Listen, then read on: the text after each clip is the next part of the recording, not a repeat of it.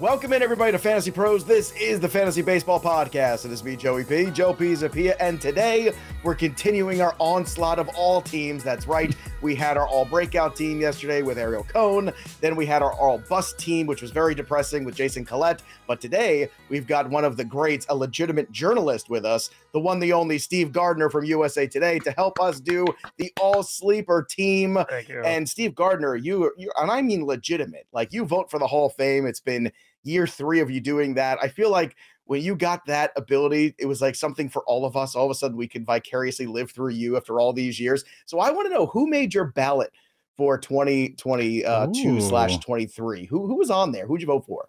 Well, I'm a big Hall guy. I didn't think I was going to be until I actually had the vote and the ballot in my hand. But I voted for 9, 10. This year I voted for 7, I believe. Scott Rowland for 1. Congratulations to him. Todd Helton might make it in this next year. I voted for him. Voted for Billy Wagner. Voted for Andrew Jones, Gary Sheffield, Carlos Beltran, first year on the ballot, and also Jimmy Rollins. So those were my guys, and I felt pretty good about it. Not going to get into the mix with Alex Rodriguez and Manny Ramirez, those guys, just because they failed their drug test. And if you do that, now that Major League Baseball has been testing for that for a long, long time, that's kind of a disqualifier for me. And so that's kind of how my mindset was. And that is absolutely 100% fair. Welsh knows I can't get enough of the steroid era of baseball. I want it all day long. I want those guys all back. Everybody, just monitor everybody. Just, when grandma falls down, breaks her hip, they give her steroids. I'm just saying, like, maybe we can I'm the monitor same these way things too. I think that's I would say that I do think your opinion I'm giving. No, here. I don't think it's unpopular, but I think that's one of the problems with baseball, though, is like, Steve, you can have that opinion, and I think a lot of people share that, but then there's literally the exact opposite opinions. And I think having that big of a gap, and that baseball can't step in and figure out and just be like, hey, you can't consider this, or I think this is what makes this whole thing messy, because I don't personally agree. I go on the stats, I go on the players. There might have been cheating. There was cheating in the 70s in different ways and stuff like that. So to me, it's a non-factor, but like that baseball doesn't come in and step in and try to get this fixed. It kind of stinks, because then, everyone's put in a weird situation. Like, Steve, you're put in a weird situation, especially if someone wants to do like a gotcha with the steroid guys. You just have the perfect argument, but it's like you and the next Hall of Fame writer who's voting could have completely different ideological reasons. But it pushes it off to the peers now. Like, I think that's it, right? Tough. Steve, like, I think that's tough. You're allowing now the players that they played with to vote them in, and I think that is a perfectly good way of doing it also. I mean, I didn't think we were going to get this deep into the Hall of Fame stuff, but I could talk about this all the Steve's time. Here. Why would we one not? other thing, though, guys. One other thing, though.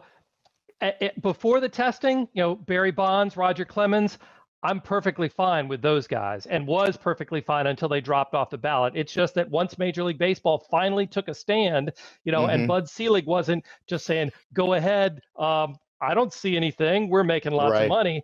Once you have the testing and people test positive, that to me is the difference between the Manny Ramirez and the A-Rods versus the Bondses and the Clemenses. Thank goodness Makes for a lot you. of sense. Steve Gardner, voice of reason. I'm glad you clarified that too, because I don't think I knew that, Steve, that's what your stance was on those guys, because I think it's really important that you differentiated those two, because I kind of assumed you were clumping all of that in together. Makes a lot of sense. Makes a lot of sense of what you're saying. Why you did it. You got to have a line somewhere, and that's where I particularly choose to draw it. And at least that way, I try and stay consistent. And that is consistent. That's what you want if you're listening to people's arguments.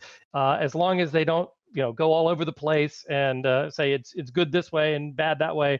You just have to have some consistency, and that's what I try and do.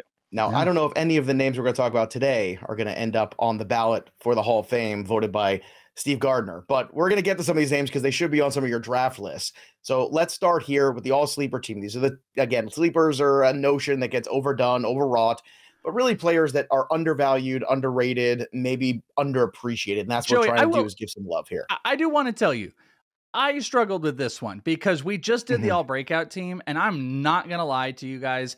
that the all breakout, the all sleeper kind of live in a similar, they live in a similar building. They might be on different floors, but they're in a similar building. So like I had to work a little bit harder to not throw all the names that you guys expect. I think I did throw one that I just can't help but put on here because I think they qualify at both, but they kind of do. I even did this, by the way, and we've talked about this a gajillion times. I was like, what is the definition that the internet says of sleeper? Because I think there's like 400 different ways of it. Killed sleepers, because that's the problem, is everybody talks about them so much that they end up becoming inflated almost, and then they have to return too much of whatever that perspective value is, and that becomes the trouble here. But I think this list you guys put together is really good. So let's start with the catcher here. Welsh, why don't you kick things off with yours, which is actually a player we talked about with Frank Stanfield, we talked about with Ariel Cohen, a catcher who made this team for you, Logan O'Hoppe. Yeah, and I think, again, I don't know which one you guys would all kind of define. What's better, the all-sleeper, the all-breakout team? I think he kind of fits into both. Logan O'Hoppe, I completely agreed with it when it was brought up. Almost his entire minor league career, it's a sub 20% K percentage, good walk percentage, good batting average, has really big power. I personally love the guy. It's a unique little fact about him. He loves to talk to fans. He did this in the AFL. He would walk up, he would stand right by the nets. He would turn around and he would just start talking to people. And one time there were these two guys, I'm not going to go long about this. They were talking about Bryson Stott and they were like, oh, did you know that Bryson Stott is blah, blah, blah, this in Baseball America's ranks. And Logan O'Hoppe turned around to these gentlemen just sitting there in the stands watching this game. And he goes, that's too low. And Logan O'Hoppe's like, that's too low for Bryson Stott. And I always got a kick out of that. It's my weird anecdotal thing with O'Hoppe. But like in his own right, he was such a talented and is such a talented player. He hit 15 homers with the Phillies in AA last year and 11 with the Angels. There's big power. It's being undersold by projections. I personally believe the low K rate gives him a really good low baseline, and he's essentially almost had a 200 ISO. It's probably around 190 his entire career. That really can equate to 20 plus home run power. If he can take over the gig from Max Stassi, I think he's a massive sleeper. He goes outside of like the top 20 in catchers. He's a no-brainer in 2 catcher leagues. And if you fall flat kind of in a 15 team, I would try to pick him up and see if he can take a majority of the gig, because he's got 20 plus home run power in him easy. Now, Steve, you got a veteran on your list, which is great, because I love that, because to me, sleepers are not always just the young players, the unproven players. Sometimes it's undervalued veterans, and yours is Yasmani Grandal.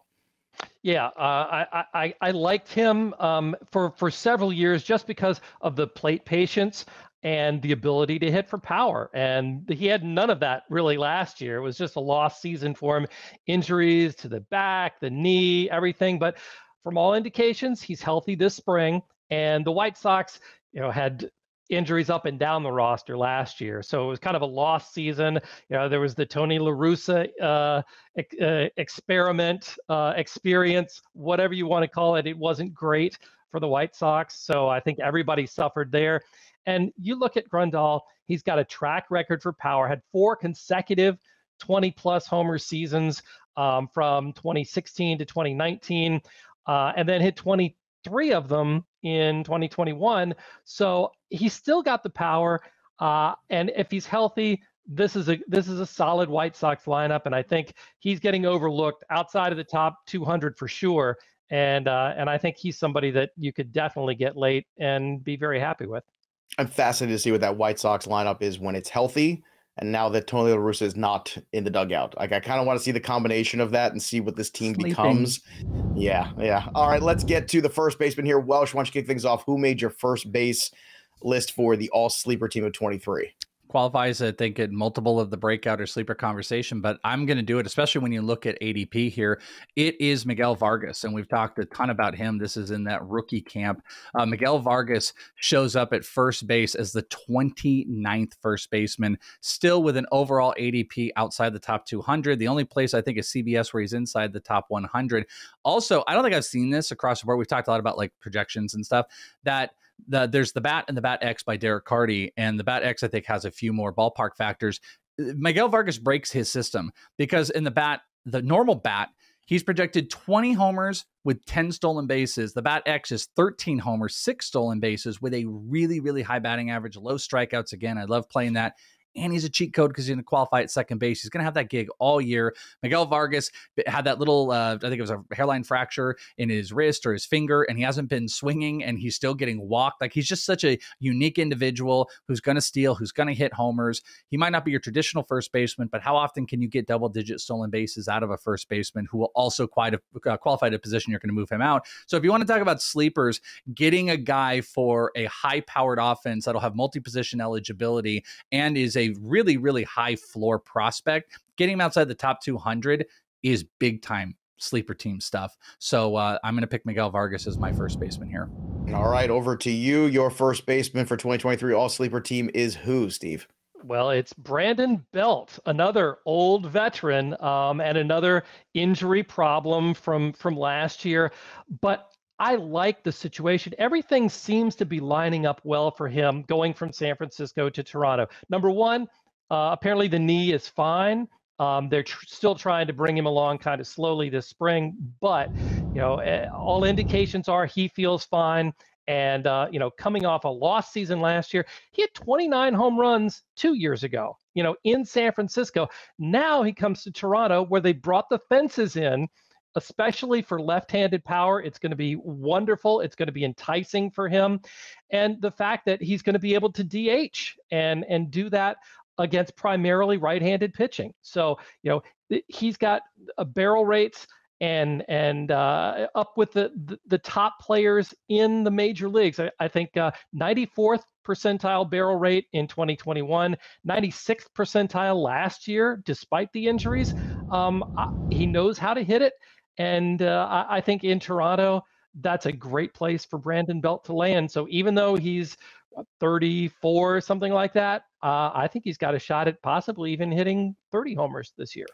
Brandon Belt's a fascinating case. I always wonder if he had stayed healthy and not played in that ballpark for his whole career, what Brandon Belt might have been. Because in the minor leagues, this was a guy who, that rare elite 3-4-5 slash where he had 300, 400 OBP, 500 slugging. When you see that in a player, that's usually a special indicator.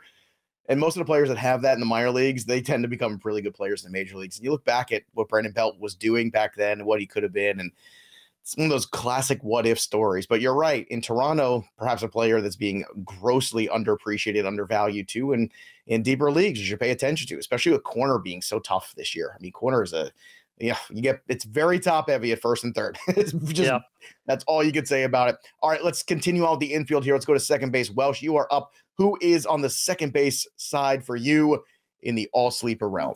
I went deeper than I think I've probably gone, I guess, on these last couple names. This is a guy that I find myself drafting really at every single spot that I possibly can in deeper leagues. If I miss out on second base, middle infield, he's a target. And it's Kolten Wong with the Seattle Mariners, 15-17 quietly last year with Milwaukee while hitting 251. Projections see double digits on both sides again, does not strike out a whole bunch. There's another thing you can consider. Hitting theoretically at the top of a Seattle lineup, I think really works in his favor. And I think the run totals could come up. I don't think the RBIs will come up. I think he could run a little bit more. We talk about, where will all these new found stolen bases come from? Top, middle, bottom. I think those middle guys really stand out to me as players that could move into a next level of stolen bases. Would not be shocked if Kolten Wong dropped into 20. And if you got 15-20 out of him, even if you got 15-15 or 10-15, either of all of those will break the ADP that he is coming at, where it's in like the 250s, just a 28 second baseman. 249 on FantasyPros. And if you want to see that again, fantasypros.com/rankings, you could see the rankings there for the MLB. And at 249, I agree with you. In those roto formats where you're looking the deeper spots for corner guys, middle infielders, why not? 28th second baseman when you look at the aggregate on FantasyPros here.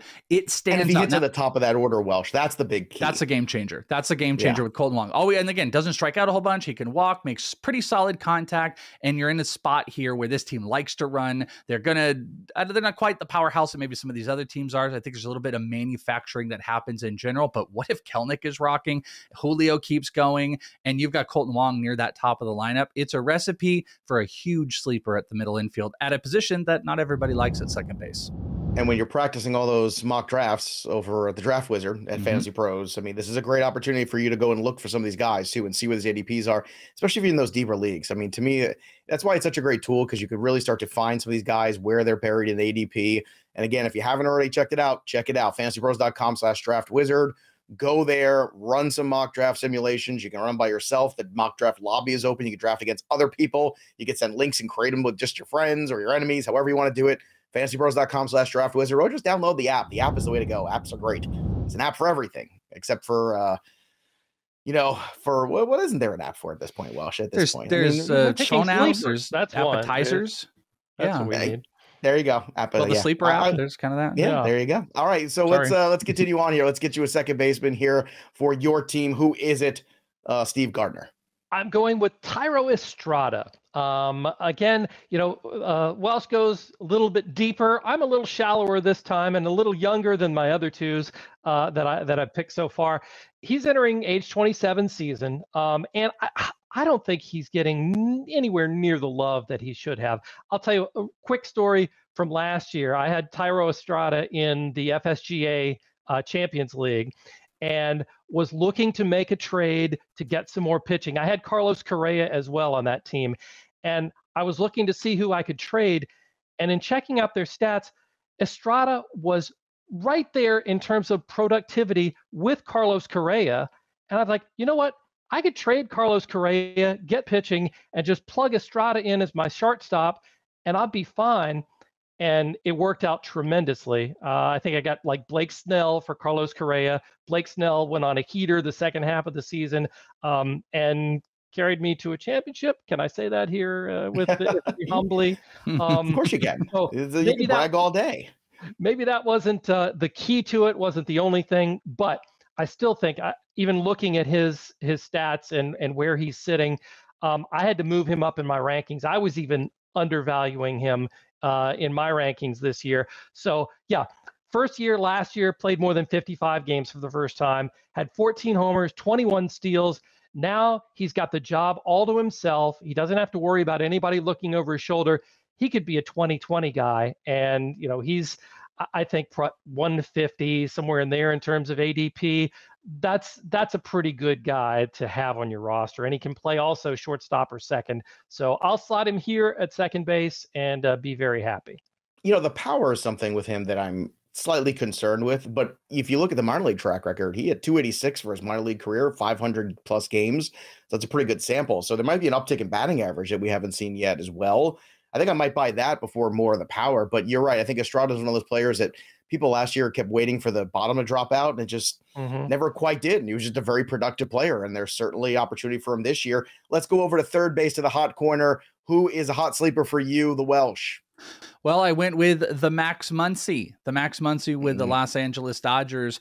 He's actually funny. I was taking a look. I was like, is there an advantage on the shift? I just want to throw this anomaly out to you guys. When you talk about, the shift could change some of these guys. He actually had a 331 WOBA being shifted and 220 WOBA on non-shift. So that's like a really weird, unique one. But he's like a weird, unique contact type of player. Hit what was the second lowest or third lowest of his career, hitting under 200. It was the third lowest in those same years where he had really low BABIPs that were like under 230. He would hit under 200. That's a little bit of an anomaly. He also got one of the things, if you're looking at the game, I hope he can fix, is he got really pull-centric, and that also led to him being like getting the ball really high up in there is what I'm trying to tell you. Like he had a 20%, where was it? A 20% launch angle, or a 20-degree launch angle, which was like 5 higher than the previous. And that coincided with his pull rate being astronomically bigger than usual. Guy was pressing the whole year while also suffering injuries. Projection systems are not on that Max Muncy is going to have another sub 200 batting average. The bat X is at 236. The highest is actually the bat at 247. He's got 30 home run potential, can be a little bit higher in a lineup with the Dodgers. He can move around a little bit. The position's not great. I'll take 30 home run power on one of the best offenses in baseball. I guess I got 2 Dodgers already in here, but there's reason to be, because he is cheaper than in previous years. One of the things that almost made me not put him on here was he still is a little costly, it felt like, when I've seen in drafts, but on the Fantasy Pros consensus ADP, he's actually the 9th third baseman, but at a 132 ADP. 30 plus homers is worth right around a 100 overall pick. at a really bad position. I'm going to go with Max Muncy on the bounce back, and I think he's a sleeper. I know we're not going back and forth on every single player here, but Steve, what are your thoughts on Max Muncy? Because this is one that I have a tough time with. Whenever you hit a $194 in a season, to me, that's a huge red flag. Like something else is wrong. I don't know if he's just hit his limit. I don't know if it was just the injuries, whatever it was. Welsh is right. There's still power there. He's still with the 21 home runs in 136 games. But I mean, I could find 20 home runs from Brandon Drury or maybe Jose Miranda or Matt Chapman a few rounds later. So is there any plus to taking Max Muncy, or is he a sleeper and Welsh is just saying, hey, this is a down year, wipe it away, and then just continue on? Yeah, I think last year his numbers were skewed a bit because of the elbow injury and coming along slowly in spring training. I think he may have rushed to get ready for the season. And then when you do that, sometimes your performance is not what it should be. I think he hit a lot better towards the end of the season. So I'm willing to give him a pass for last year. And you look at his track record too. I mean, he is very consistent, especially in terms of power.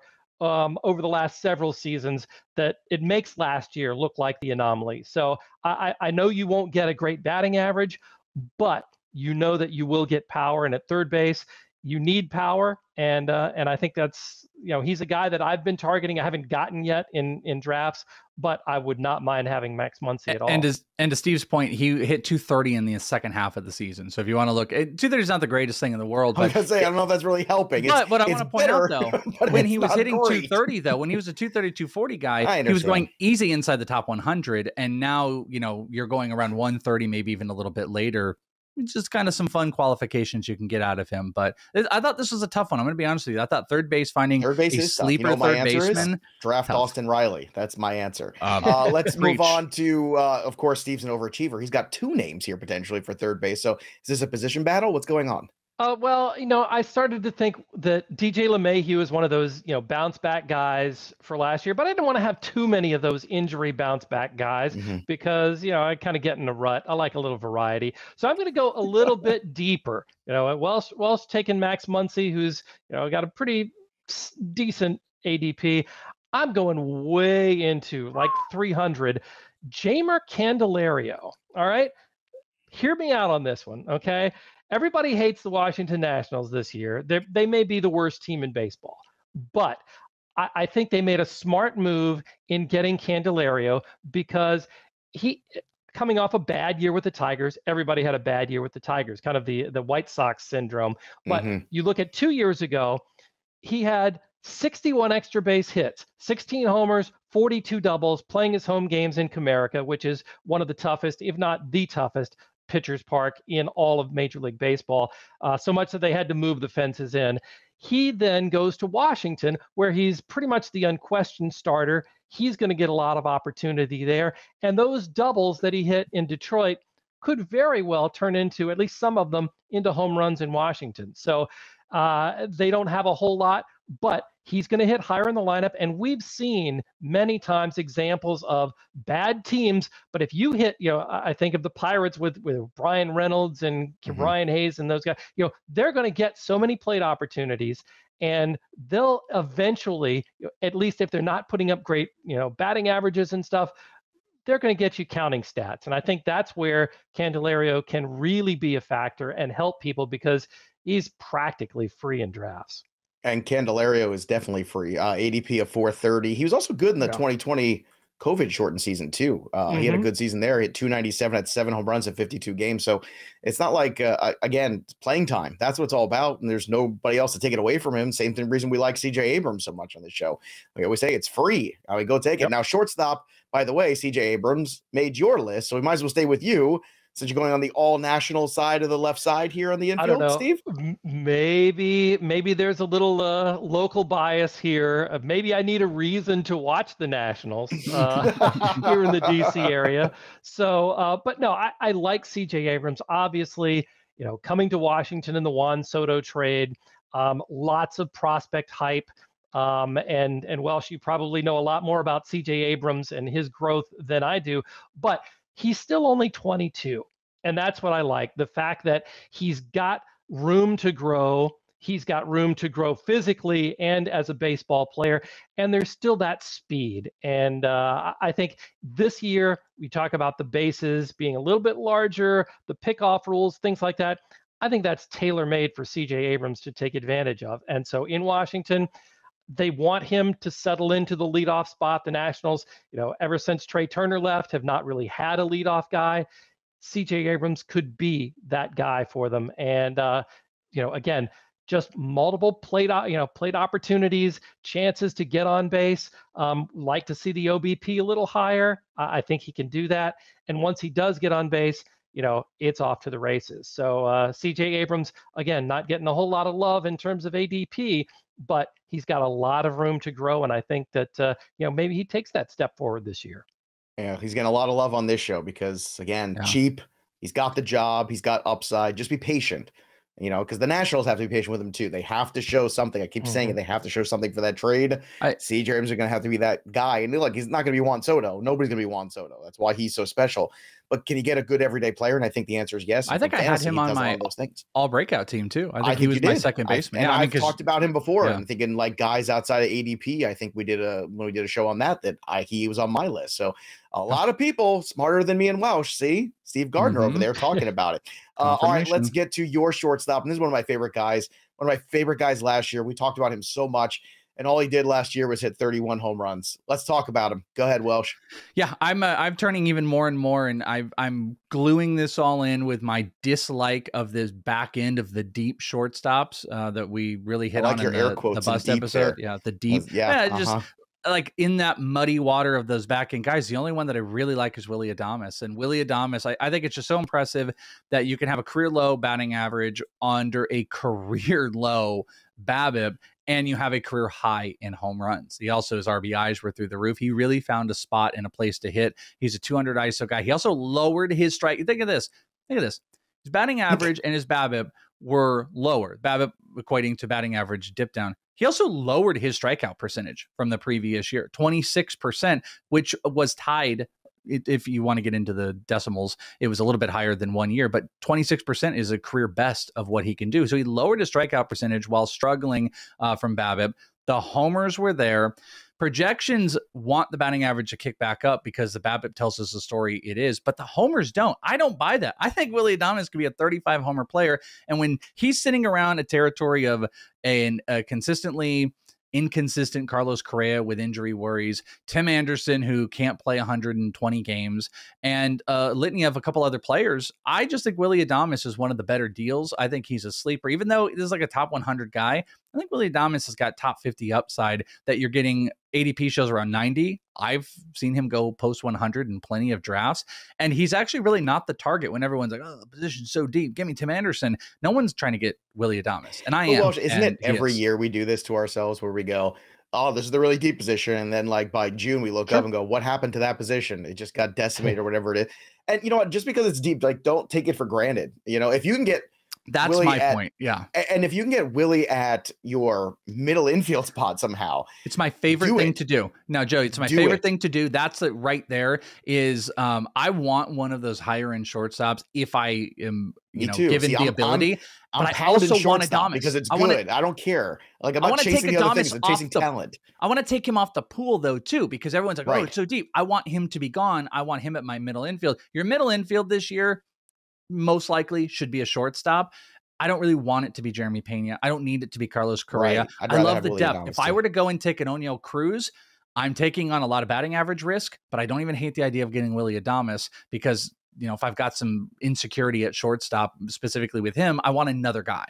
Tim Anderson had to get at Tampa injury. It's funny. I was looking at the Wander Franco home road splits today too, and he struggled at home last year. And I just, that batter's eye is just not great in Tampa. And I know Wander Franco's not going anywhere for the next, 500 years. He's in that contract. I don't know how long it is, but you see these guys when they get out of Tampa, what they're able to do. It's crazy. What's funny about Willy Adames too, if everyone doesn't remember, Willy Adames was actually the core piece when David Price was traded, and no one knew who the hell he was. Everyone was like, who is this Willy? What was this trade? You looked at David Price, like, what is this trade about? And everyone's like, watch out for Willy Adames, who's of the Tiger system. And now Willy Adames, he is, imagine trading David Price for Willy Adames right now. Just think about that.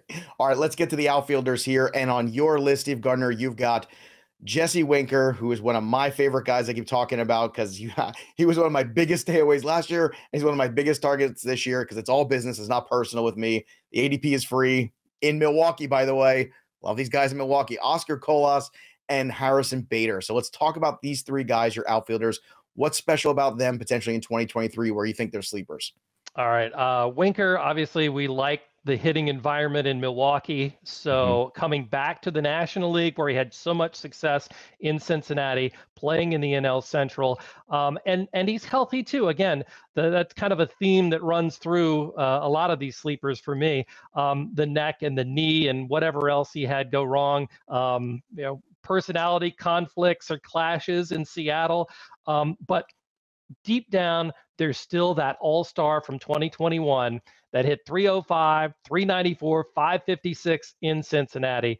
And, the one thing that you could knock him for in that all-star season was that he didn't hit left-handed pitching well, had just like a OPS under 600 against left-handed pitching. He hit left-handed pitching better than he hit right-handed pitching last year. So you put all that together, healthy in Milwaukee, taking advantage of that, I see a big bounce back from Jesse Winker.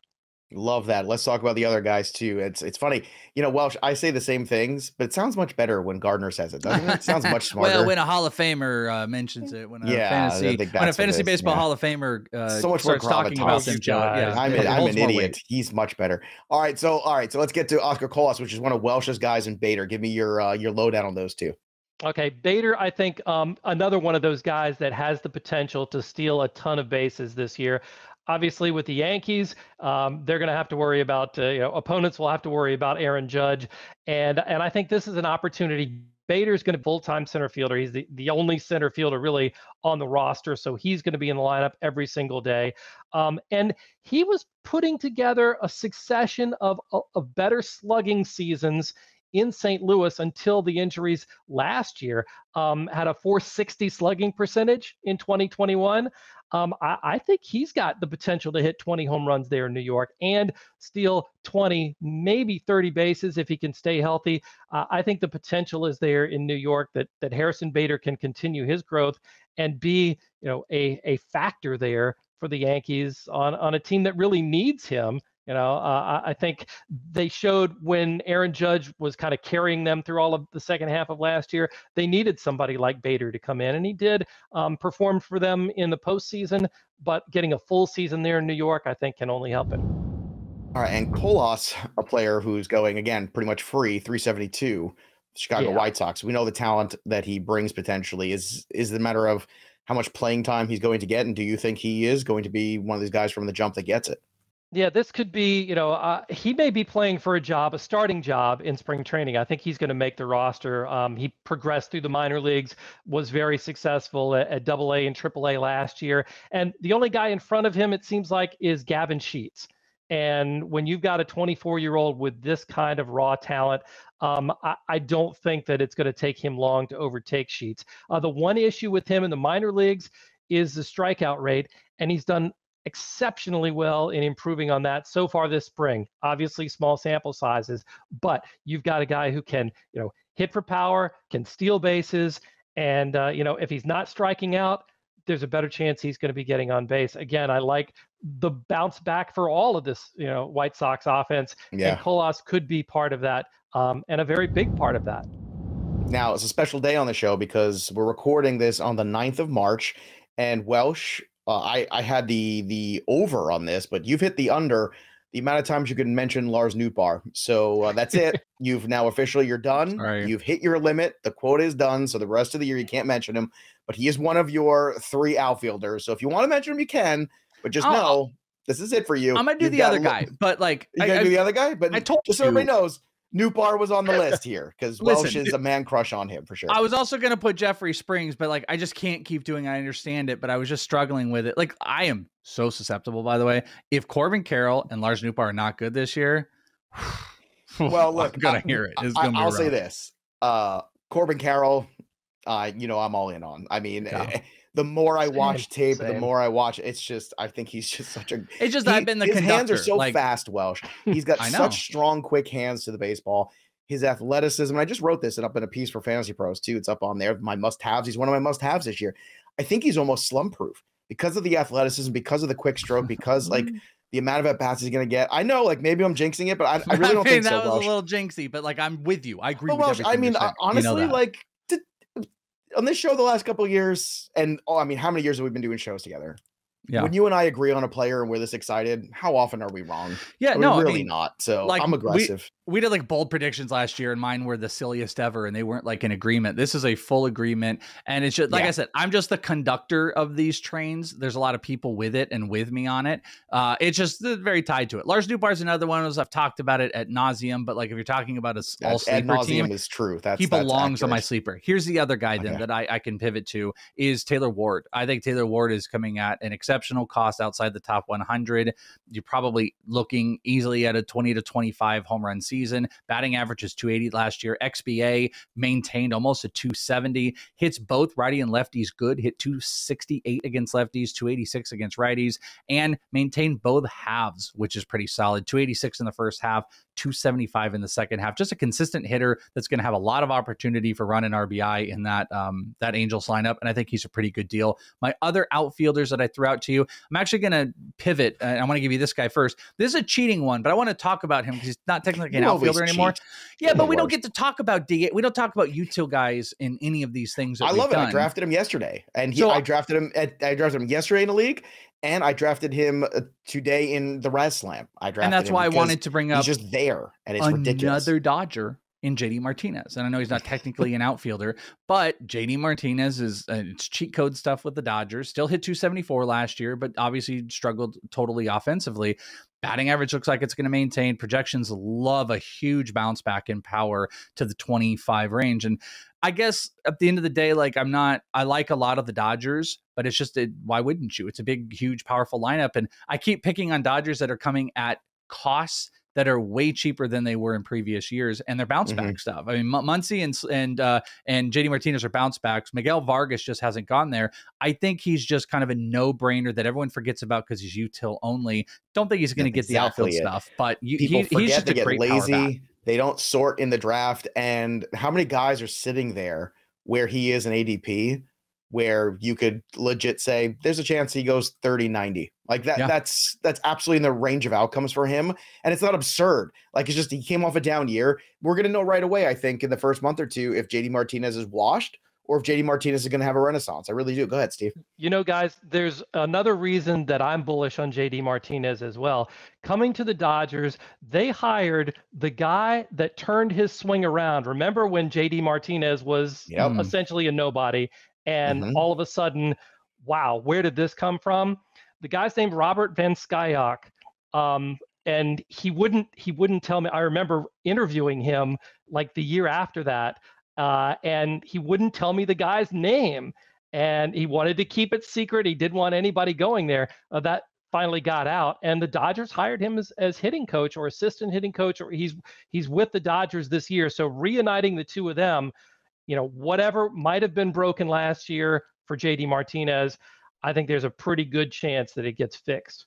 It's 100% worth a shot at the ADP too. I think that's what Welsh is driving home. Yep. So you've got Taylor Ward, you've got Martinez, Nootbaar. I'll give you one more, Welsh, since I didn't let you use your Nootbaar today. Yeah, no, I wanted to talk about this one. This is important because I actually walked myself into this one because I was not about this guy at all. I was on Bench with Bubba, our dear friend Casey Bubba, and we were talking about the Diamondbacks. Who will be on the show tomorrow, by the way, on the Friday mock draft show. So there you go. Go and listen to that. Yeah, there you go. You guys can check us out. Together, well, in that show, I started to have this revelation about Lourdes Gurriel, and I had brought up the idea. I said, listen, I'm not sold when you look at roster resource tells you that Jake McCarthy's a guy. I don't believe in it. I don't know if the contact skills are there enough. I also believe, the stolen bases are going to come from Carroll, whatever. It doesn't matter.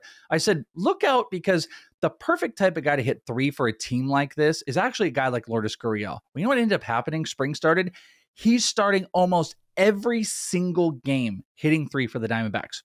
It's spring training. Things can change. Of course they can. But Corbin Carroll against righties leading off.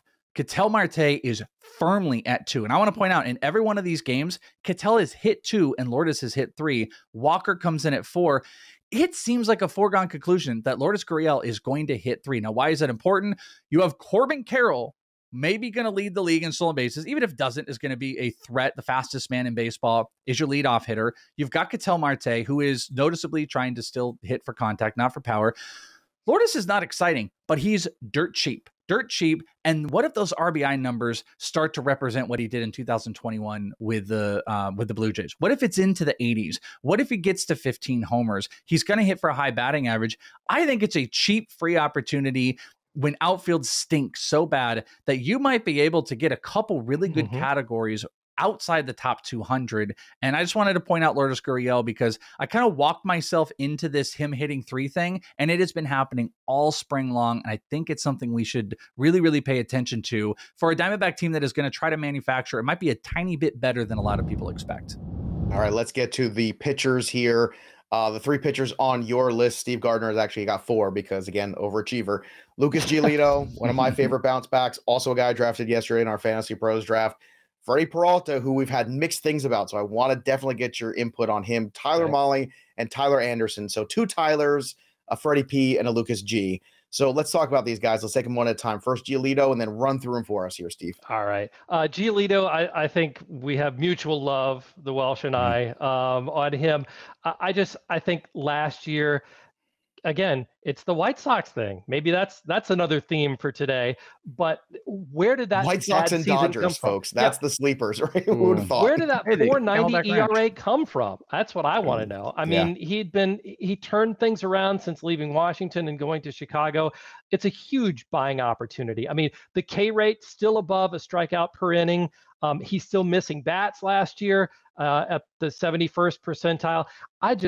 Seems to me like there was just a mirage last year, and Giolito is a guy that can come back to ace level. And again, you're talking about where he's going in ADP. I got him as my second starter in the AL labor draft over the past weekend, and he was $16, $17. And, he for was somebody who could 280 last year, by the way. He was just out of shape. Yeah, you mean weight. Yeah, he noticeably lost. He said he lost like 35 pounds. He came up with 245 this year, but he was 280 last year. Yeah. I mean, obviously the mechanics had, it threw that off. It threw off the stamina. It threw off everything. So, I mean, just coming into camp better shape, I think that hopefully is going to be enough, Steve. I'm with you 100%. What about Peralta? Because that's a guy that's very polarizing because Nick Pollock, I mean, literally, I didn't sleep the entire night after we had him on. He talked about Freddie Peralta's shoulder, but everybody keeps saying he's fine and he looks healthy in the spring. But what do you think? Well, I'm buying into the fact, and maybe I should be taking this with a grain of salt, but if they say that he's healthy and all indications are at this point that he's healthy entering spring training, then I love Freddie Peralta where he's going right now. I mean, we saw what he could do over a full season a couple years ago with that ERA under 3, 195 Ks. And the one thing I like about him the most is he doesn't give up hard contact and home runs. So, when you can limit that in Milwaukee and get your team to hit a few extra home runs, that's where Freddie Peralta can be, and he's not even the number 1 or the number 2 guy there in Milwaukee. He's their 3rd starter. So the expectations aren't anything that he has to deal with. And the strikeout rate, again, high. It's been over 10 Ks per 9 for a couple of years, was down a little bit last year, but I attribute that to the injuries. I'm looking for the bounce back here, and I'm buying at the dip. Okay, and then you got Tyler Mahle and Tyler Anderson on your list. Let's talk about those 2 guys. Yeah, I'll get real quick again. Tyler Mahle, 2 years ago, struck out 210 batters and a 3.75 ERA in Cincinnati in a pitcher's park. You put him in Minnesota with Carlos Correa, Byron Buxton, or Michael A. Taylor in center field. Those guys up the middle there, good defense. I think that's tailor-made for him to come back and be maybe not an ace, but certainly much better than the SP 5 or 6 or whatever he's being drafted. And Tyler Anderson, I don't get it. I mean, yes, he's not impressive to watch, but he does get ahead of hitters. He's one of the best in the majors at getting ahead of hitters, or was last year. And that's what I think contributed a lot to his 2.57 ERA and 1.00 whip. Going to the Angels, it's different. The Dodgers won't be shifting, and they were one of the best teams at shifting.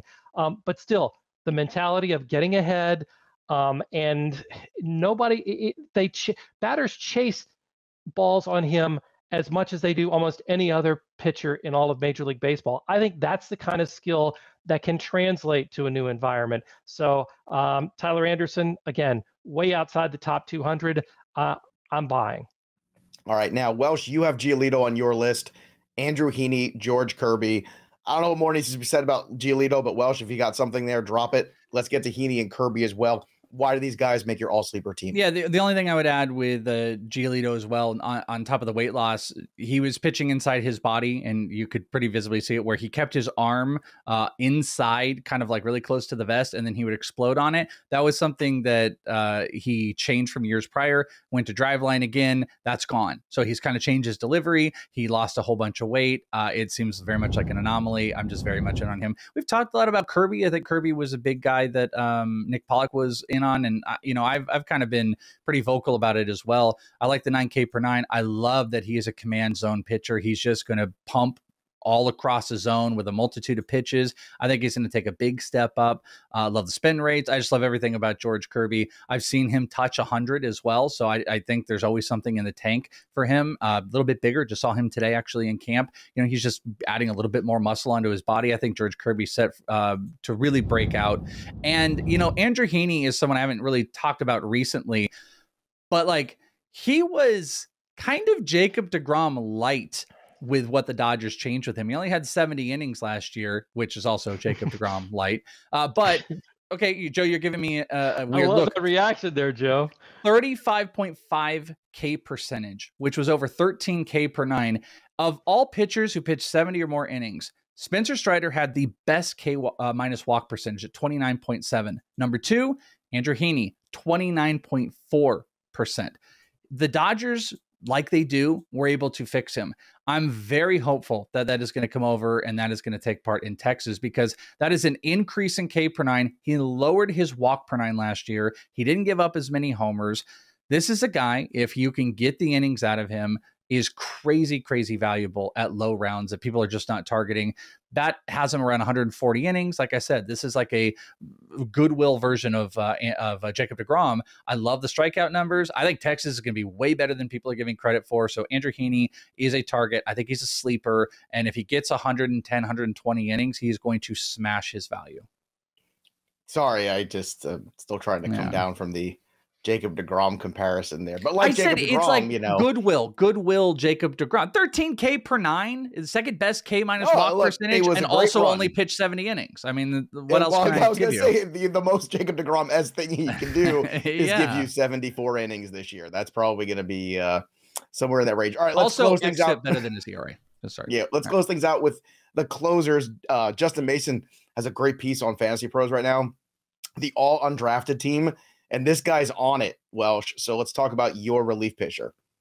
As far as relief pitchers go, this is interesting, the all undrafted one. I've got Alexis Diaz with the Cincinnati Reds, who's actually out right now for the, I believe I'm trying to remember what team he is, but he's out in the WBC.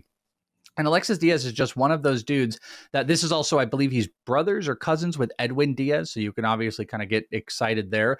This is a bad team with a lockdown closer. So this is kind of like similar to like Daniel Bard, how you would view it, except I think the stuff can be bigger. Had a 1.84 ERA last year. The worrisome stuff is the walk numbers are really high, and technically his xFIP was like astronomically higher, so he got away with a lot of stuff, but it is big strikeout numbers, doesn't give up homers, and he has the gig, and he's going to keep down that gig for quite a while. So I think as far as the sleeper goes, Ariel Cohen talked about Alex Lang. You could look at him. Daniel Bard is kind of fun with Colorado, but Alexis Diaz, to me, I think has the most real, true life closer stuff. And if that control can be a little bit under control, if you will, then Alexis Diaz has a potential to be like a top 12. I actually really think this is likened to like Daniel Bard, where, Daniel Bard, I guess you got him probably like 25th or something in closer, and he could return top 15. I think Alexis Diaz is easy going to do that. And if he has a gig all year, controls those walks, I think he could finish top probably 10 in closers. So he's a guy that I'm trying to draft absolutely everywhere. Yeah, he's playing for Team Puerto Rico. All right, let's go for you. Steve Gardner, close us out here. And this is a closer that I take in almost every mock draft that we do. He has very little competition as far as I'm concerned. And I do agree with Welsh. I think Texas is going to be better than people realize. I'm not sure how. It's just they've just got more talent on their roster in the last year or so. Well, but look, they went out there and they've spent money and they've brought in some major league talent. And that's something this roster has lacked for the last 3 years. Let's be honest. So that just off the bat is a good thing. So the closer there, Jose Leclerc, that's your guy, Steve. Yes, indeed. And, if DeGrom and those guys can get further into the game and maybe take some of the pressure off of the bullpen in Texas to get it to the ninth inning, Jose Leclerc is going to be, it seems to me, the no doubt closer there. They just did sign Will Smith this past week, who does have closing experience. But again, you like to see the right-hander as the closer and use the left-hander in situations. And coming back after Tommy John surgery a couple years ago, made it back to the roster, throwing 96 again last year, and he has closing experience. I mean, he's done that for a couple of years, and now it seems like the job is his. I think he's in a perfect situation, and everybody seems to have forgotten about him, at least in drafts that I'm in, where nobody knows who's going to close for Texas because nobody had many saves for them. He's the guy. He came back in, towards the end of the year and took the job over. I think he's going to keep it all season long.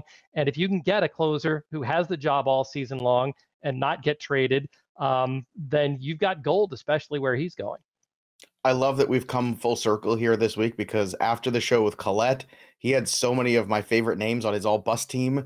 You've got a lot of names that I like, Steve Gardner, on your all sleeper team. So now I'm feeling a little bit better. I can rest easy. Those names are at catcher, Yasmani Grandal at first, Brandon Belt, Estrada, Candelario, Abrams make the rest of the infield. Then you've got Jesse Winker, Oscar Colas, Harrison Bader in the outfield.